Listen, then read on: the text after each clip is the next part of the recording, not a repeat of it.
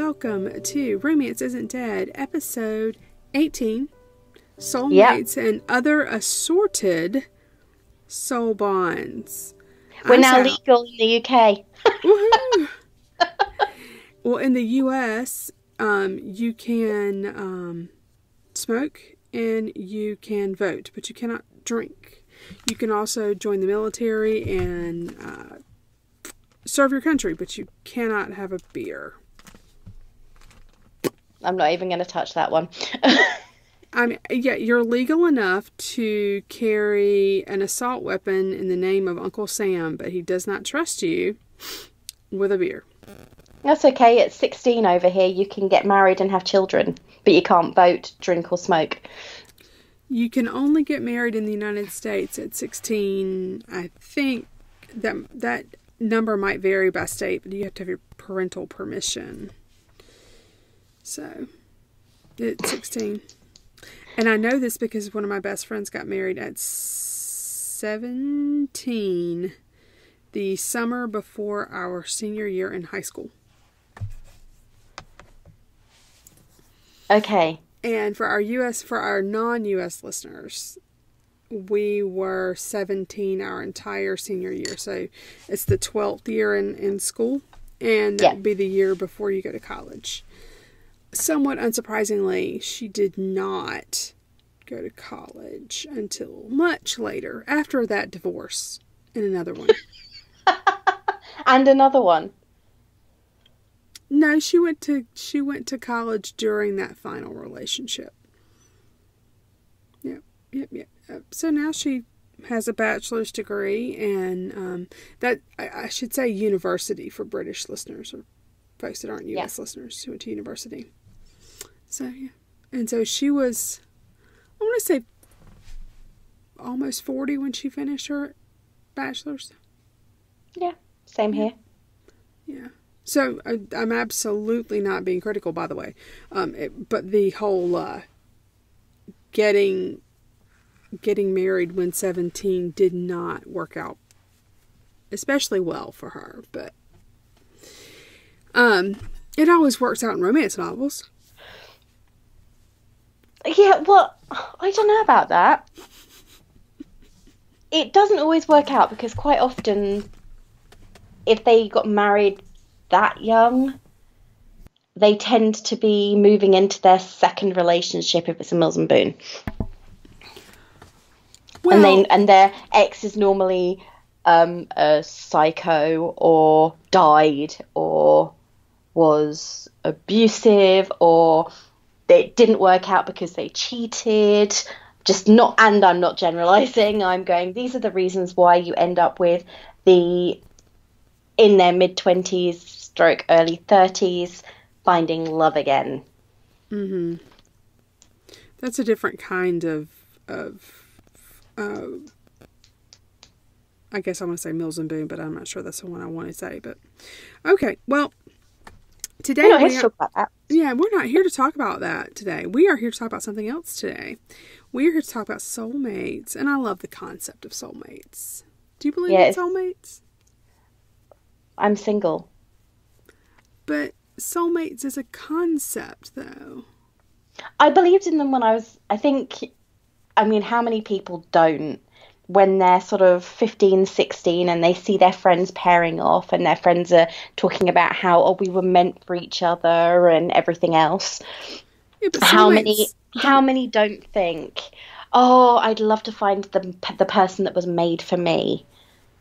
Because you grow up with that belief that there is someone out there for you.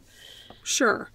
I'm thinking, careful, there may be smoke, that soulmates don't always have to be romantic, though. Certainly in the concept of this podcast, they're romantic. But in the concept or in the real world? The real world, in the world of Harry Potter even, soulmates are not necessarily romantic. So maybe let's discuss non-romantic soulmates real quickly. Before we started, I mentioned that Voldemort and Harry were soulmates. Obviously not in a romantic sense, because unless you read some really odd fanfic. Unless you read some very specific fanfic, they're not romantically involved. Certainly, canonically speaking, they are not romantically involved. Is that fair? No. Yeah, that's fair. I would simply say, with regards to this, that I think soulmates, people can be really close friends and be soulmates, right? I mean, so that best friend of mine that got married when she was 17, she and I have been friends since middle school. So we've been friends since we were 12.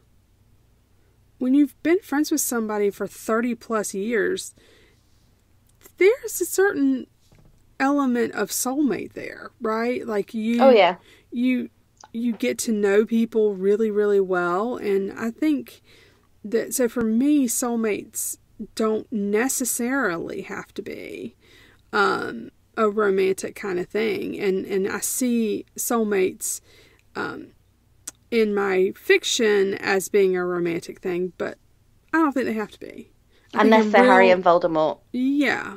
Well, and in real life, I think that soulmates are often friends because a romantic relationship is not possible for them. Like, I think you develop soulmates in real life as opposed to you're born with a mark, or, you know, a man tries to kill you and gives you a lightning bolt on your forehead. Was that wrong? Yeah, you see, no, I agree with you completely. That's the thing with Harry and Voldemort. There is a bond there, and it is a very, very deep bond. Whether it's a good one or not is another matter entirely, but they have a connection. Right. I mean, they can read each other's minds, which is pretty scary, especially when you consider what's going through Voldemort's all the time. Right. And Harry has a part of Voldemort in him. Right. So there is going to be that integral connection. Right. Yeah, I would agree. So theirs is a the sort of soul bond that isn't necessarily appropriate for a romance conversation, but at the same time there is a connection there that is undeniable. I would agree. So that puts paid to that, right? I mean, we can revisit it, certainly. Now, you and I were talking about soulmates, soul bonds, and such, soul marks. And you were looking at, just for kicks and giggles, at MCU fanfic. What were you seeing? Yes. Well, I looked at a specific character involved in soulmate fanfiction because for anybody that knows me, I have a connection to Darcy Lewis in many ways. I think that I'm kind of like her, though much older, and I even named my cat after her, but that's neither here nor there. So I was looking at MCU soulmate fanfiction with a specific character involvement, and on AO3 there were 1054 fanfics with the soulmate bond, whether it was platonic, soul marks, disappointment, or anything else. There were 1054 of them, and I was when we started this conversation, I was looking through about page 8 of 52. There's a lot of there are a lot. It's a very popular trope, which is what we were coming to when we were thinking about what we were going to talk about today. It was a trope that is incredibly popular across fandom and across novels, because a couple of the Psy-Changeling novels are soulmate, if not most, if not the majority of them. I think they all are, really. Yeah, I mean, except they deal with maybe one. Yeah, it's that connection that I suppose in a way many would call it love at first sight. It's just the way that we now talk about it. We think about it in terms of, oh, they're my soulmate. Well, the other Nalini Singh, when I think about her Guild Hunter series, there is spoilers. One of her characters is a vampire, and his wife was killed when he was immortal. And it was a violent, terrible death, and by an angel and vampires. And so then he becomes a vampire, and 1,000 years later, he runs across this woman, and he's fascinated by her. Absolutely fascinated by her. And he sees pictures on her wall of the site of their homestead. His homestead with his wife.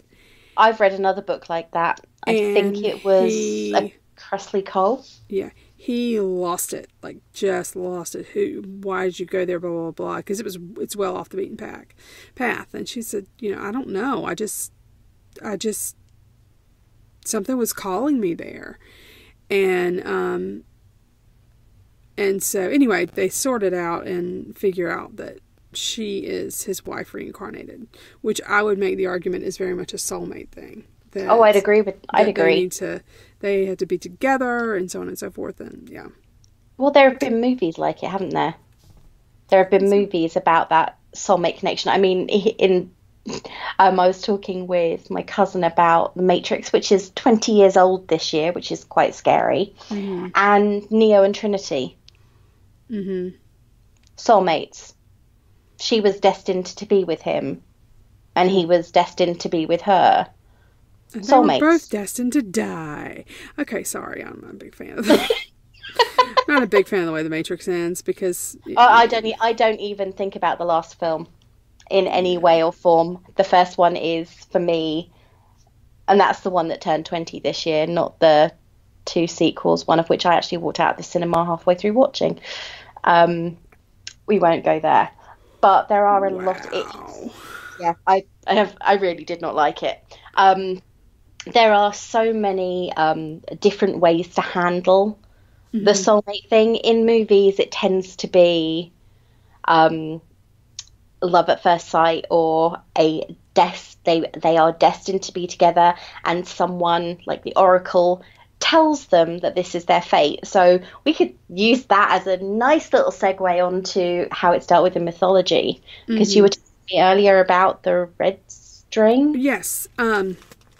A lot of Star Wars fans have started talking about, well, I say a lot, a certain subset of the Star Wars fandom has started talking about this, because last 2-3 years ago, when Rian Johnson, who directed The Last Jedi, which was the last Star Wars movie to come out in the saga films, he tweeted out a couple of times a picture of a piece of red string or red thread. And so that, of course, sent folks, especially in the Reylo fandom, on a search.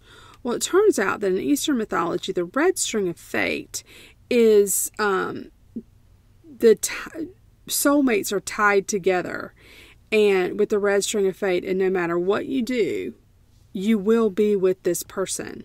And you think you can change it, but you can't. So the string can get tangled, knotted up, drawn apart, but it can never be broken. And so those people are, without a doubt, soulmates. And it's fated, right? So this whole idea is that soulmates are fated to be together. And in this case, obviously, as a member of the Reylo fandom, I am convinced that Ben Solo and Rey are fated to be together. And so that's how that works. And I find it interesting and compelling, particularly in fiction. I think in real life I wouldn't find it as compelling. Or can you imagine? I find how disastrous it would be. I find it a little invasive that my choice is taken away from me, and in some, I think, Chinese mythology, people who try to buck the system, buck the red string because they want their own freedom of choice, they do something to try and avoid it, and it never works.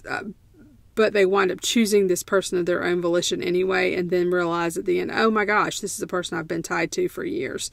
So yeah, that's the red string of fate, and that is a soulmate kind of thing.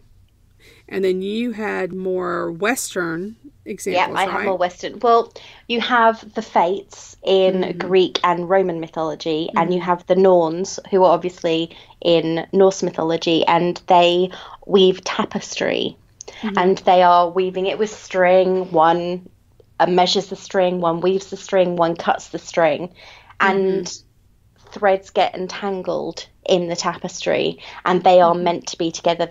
Their lives are connected in some way. So it's not necessarily a romantic connection. It can be, as we were talking, platonic. It can be their lives are entrenched in some kind of mystery that they need to resolve, but they are tied together. And that is, again, it's the fates. It is your destiny to be connected to this person. So you are on a level connected by your souls, because that's what they're dealing with. They're not dealing with they are dealing with your life, but it is at the soul level. So you are soulmates in some way or other. You're soul bound, I think, is probably a more accurate way to term it. So mythology deals with it as well, and I think that is what a lot of fiction actually focuses on. It focuses on, in some indirect way, the mythology of it all.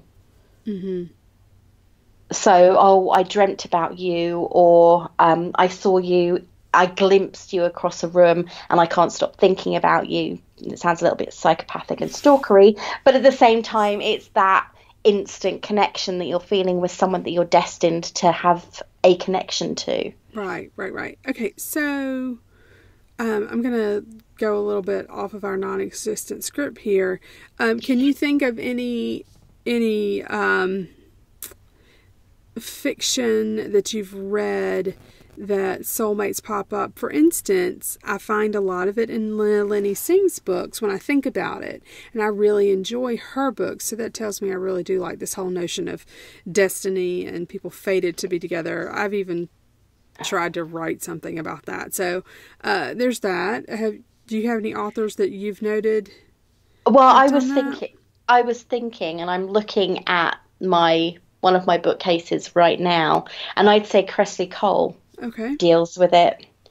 And so, to a degree, does Lindsay Sands in her Carpathians? No, the Argonautes. She writes the Argonautes, and they deal with, because of course the Argonautes are they're vampires, and then you've got Cressley Cole with her vampires and demons, and they have a soulmate connection. Well, now Christine Feehan's books, the Carpathians, are definitely. And then you've also got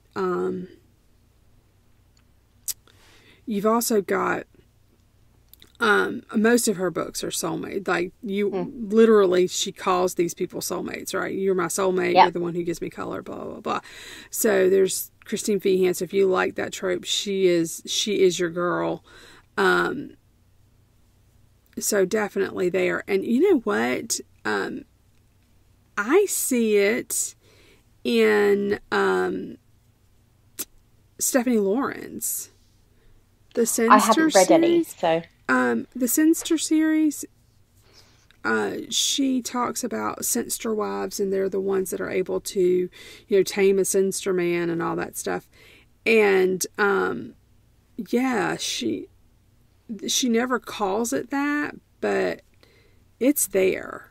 But her novels are a totally different realm. I think it's far more obvious in the paranormal or supernatural novels, because they can go to the extreme of saying something that sounds more otherworldly.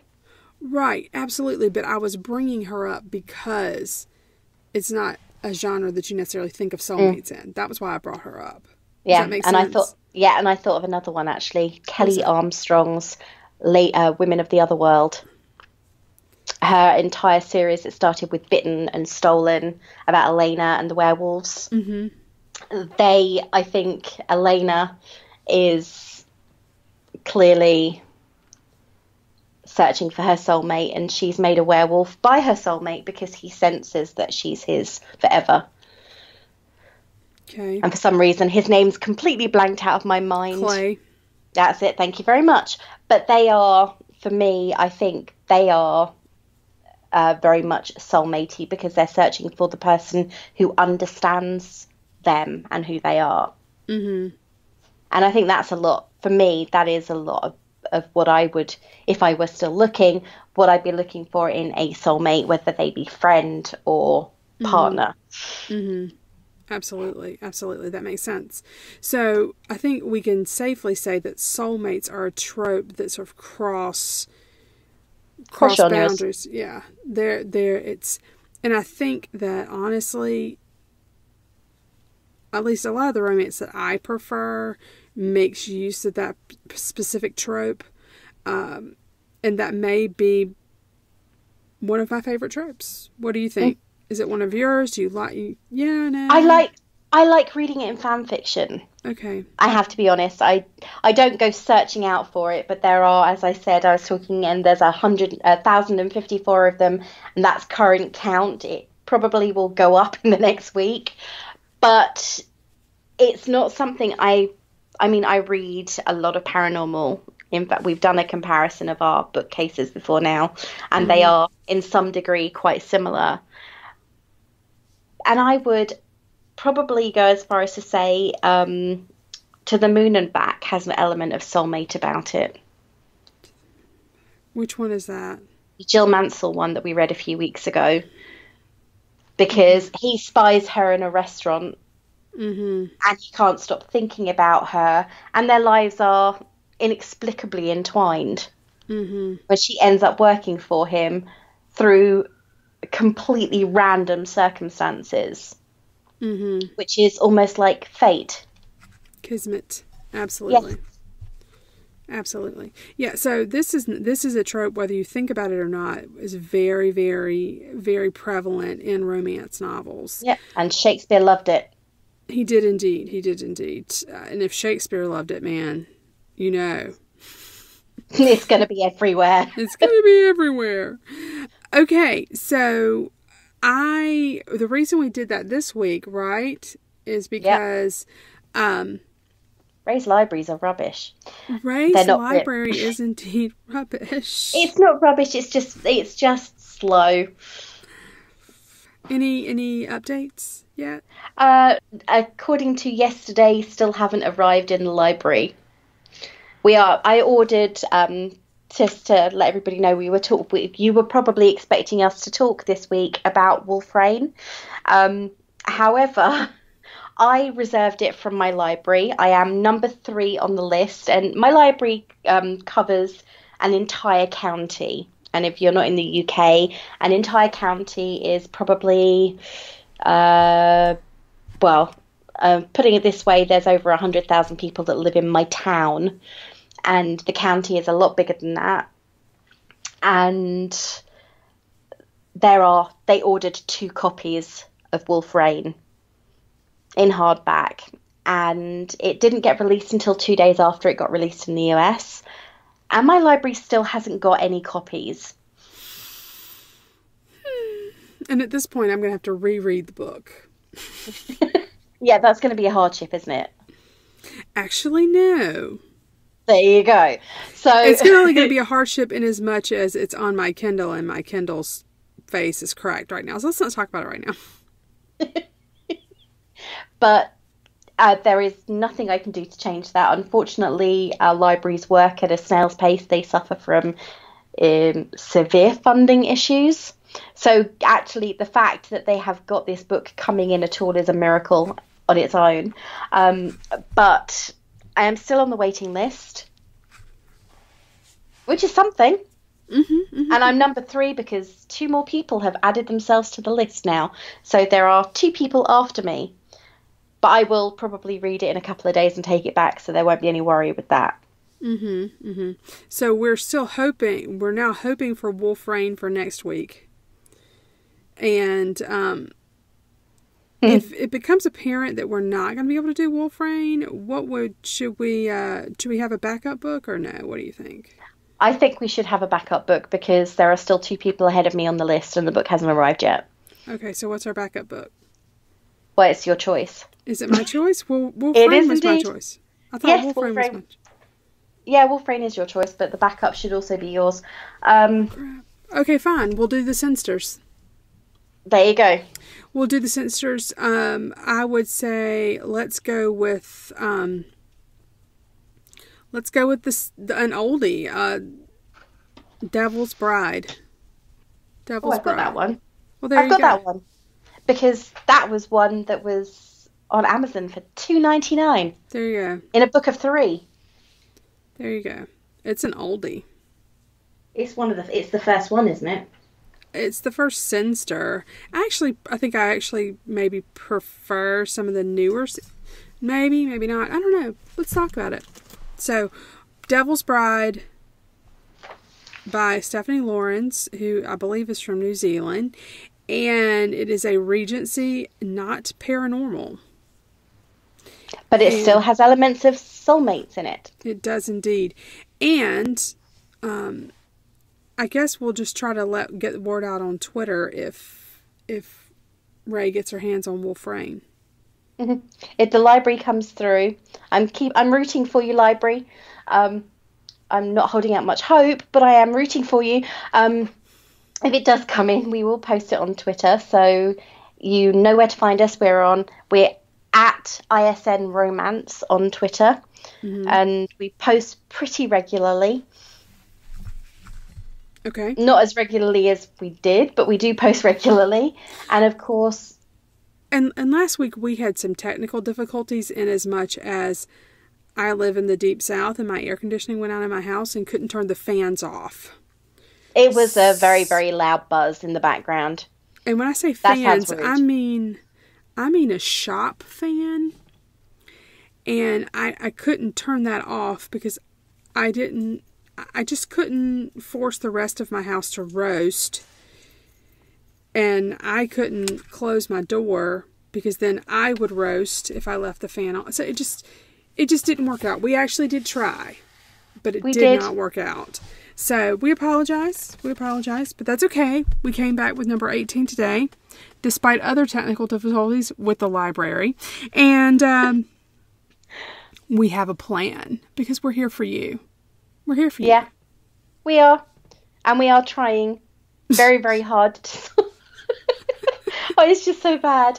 But at least we got to talk about Soulmates today. And we didn't even mention half of the tropes that there are within the Soulmate trope. Well, I think that's kind of a fun thing, though. I mean, we can kind of revisit Soulmates as we continue to read. Like, maybe we should look at, okay, how are these people soulmates? Are they soulmates? Is it the soulmate trope or whatever? That might be kind of fun to do and have some consistency there of But I think that this trope is super, super prevalent. Well, it's your favourite, isn't it? It is it's indeed. Your all-time favourite trope. I am a soulmate junkie. So, anyway, all right, Ray, are we ready to sign out? I believe we are. So I'm going to say, keep on searching for your happily ever after. With the soulmate. Okay. Yeah. And I would remind you that romance isn't dead. It's alive and well on your bookshelf with your soulmate.